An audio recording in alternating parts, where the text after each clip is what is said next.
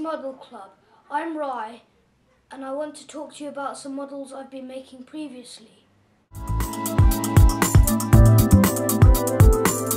If you like model gliders, you can buy these ones at the shop for about £1.50 or 99p. Or you can make your own, like Blue Flame we've made. This one is made out of balsa wood. This is an example. Plainly simple. This is top view. This is front view. This is side view. This is back view.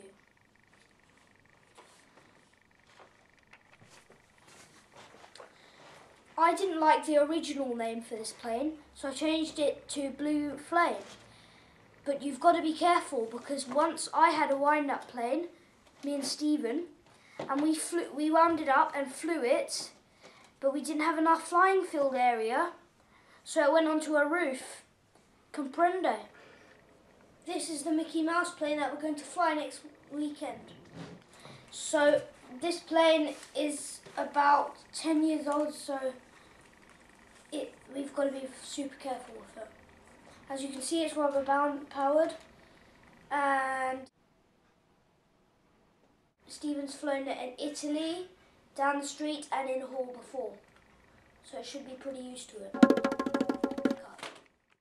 So here is the red and white bullet, and as you can see, it is remote control.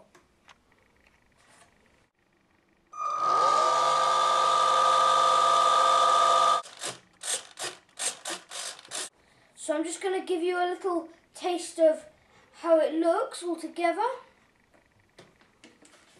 1 second.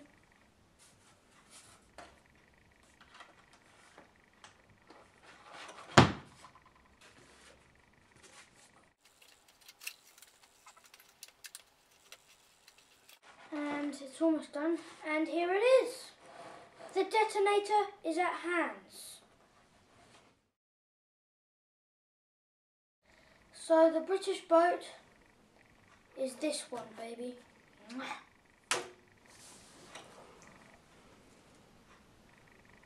Look at it. It's a beauty. How beautiful it is.